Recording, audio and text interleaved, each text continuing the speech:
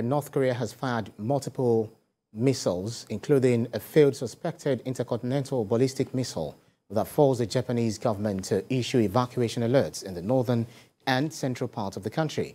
The office of the Prime Minister, Fumio Kishida, had issued warnings to residents in the northern and central prefectures of Miyagi, Yamagata and Niigata, instructing them to take shelter inside firm buildings or underground. Bullet train services in those regions were temporarily suspended following the missile alert before resuming shortly. The launches on Thursday are the latest in a series of North Korean weapons tests in recent months that have raised tensions in the region.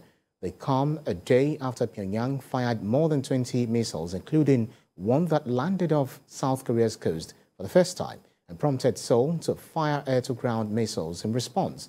Reacting, the United States said the launch was a clear breach of UN resolutions.